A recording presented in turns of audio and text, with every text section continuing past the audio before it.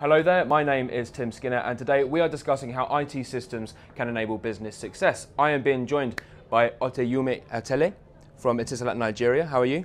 Very well, thank you. Thanks for having me, Tim. Absolute pleasure. Thank you for joining us. So why don't we begin by explaining the project ongoing at Etisalat, Nigeria and some of the implementations that you've had of new IT systems. Okay, so we started this journey about 3-4 years ago with what we call the IT outsourcing, right? And it was important to start with the outsourcing because the transformation program that we're running with our partners Huawei is akin to building a house, right? And nobody builds the house from the top. You start from the foundation. So we thought it was very important to sort out operations, and the very first step that we took was to sort out the IT outsourcing.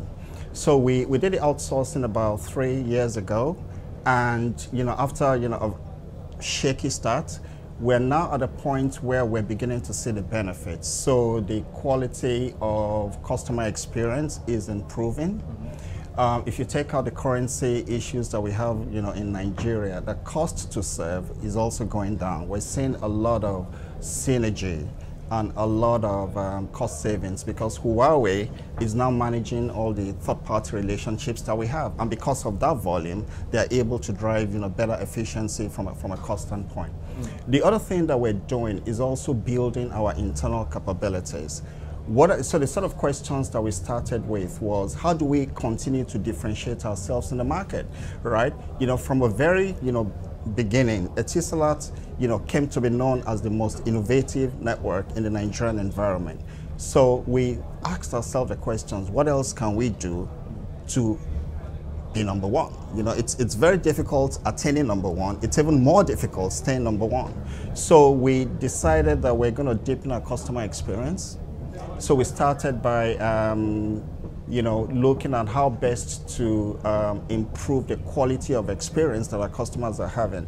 So we upgraded what we call the charging system, which is the core of our product development. And what has done is we're able to react, to customer needs a lot faster than the rest of competition. So that was very good. The other thing that also delivered is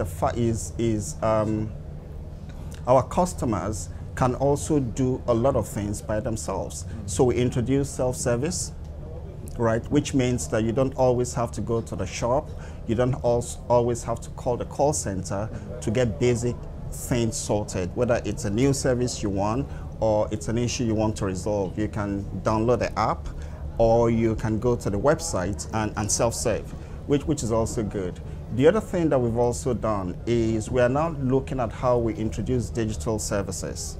Okay, it's wide known in the industries that we can't kill the OTTs. We can't kill the OTT players. So the best thing to do is to cooperate with them, right? Absolutely. So we're introducing digital services, and again, we're doing that with Huawei.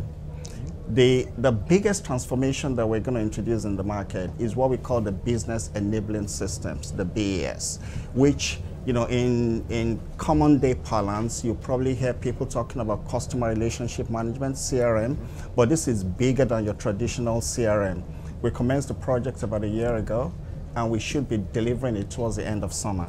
So that's going to be a big step change in the way our customers engage with the network. That's a very comprehensive answer. So what would you say has been the most notable business benefit, the best sort of success for your company as a result of all of this? I think we've become a better, efficient company as a consequence of these projects, and I'll give you some examples. So before we completed the charging system upgrade that I spoke about, it would normally take about 3 or 4 trials for a customer, right, before an attempt to activate a new service becomes successful. Today, it's once. First time. First time. First time right. That's working very well. The other thing that we saw post the enhancements to the charging system, what we call them the frontline KPIs. So a good example would be customer satisfaction, right? We were struggling to hit 80% before the upgrades. Today, as we speak, about a year after the upgrades were completed, we're trending between 80 and 95%. and we measure it on a weekly basis. So this is feedback from the customers. So if somebody goes to the call center or walks into the retail outlet, you get served, and almost immediately you respond to a survey. To give an assessment of the quality of service that you got. And as I said before, trending between the high 80s and 90, mid 90%. Excellent. If you were to advise sort of fellow CPIOs as yourself, what would you say? What would be your advice to other operators in the industry? I think today the people managing technology, particularly the CIOs, we're under a lot of pressure to drive efficiency. Of course. Right? So the best advice I'm going to give is start with a vision. There's a lot of initiatives out there. There's a lot of things that people are marketing and selling around. But start with a vision. Have the end game. Understand what the end what the end state looks like, and just work back from the vision and identify those initiatives. Obviously, it's also very important to carefully select who you go with. So it's important to select a partner with experience, with global reach that can bring different perspectives from different markets. It's a long journey, right? And make sure that your fellow executives buy into the vision. It's very important. Don't describe it in technology terms. Quantify the business benefits and make sure everybody gets it. Excellent. And just the final question then is kind of what's next? Where are you going with this project? What can it really enable you to do in the future? Digital services. Everybody is talking about digitization today. Homes are becoming smarter. Customers are becoming more demanding, on the network.